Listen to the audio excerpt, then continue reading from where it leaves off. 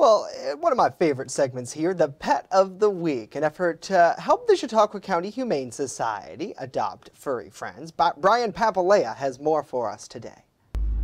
Hi Justin, we are here in Whiskerville, the Chautauqua County Humane Society, and we are featuring Ella, Estella, and Osiris. And Ella, Estella, and Osiris are all a little bit shy, but they're, oh, and we got this guy who is not shy at all.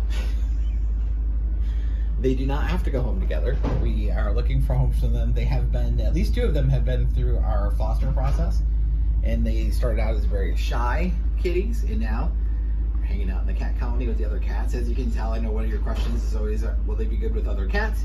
I think they will do pretty well because they're living in a home with 6 or 7 cats right now. So if you'd like to find out more about all these great animals, you can stop down to the Chautauqua County Humane Society. We're open today till 5:30.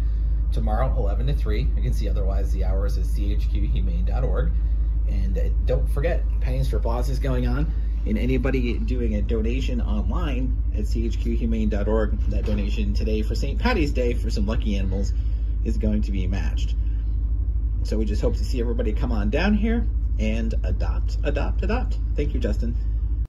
Couldn't be a better message there, Brian. Thank you. Again, as he mentioned, it's chqhumane.org is the place to go to learn more about our furry friends.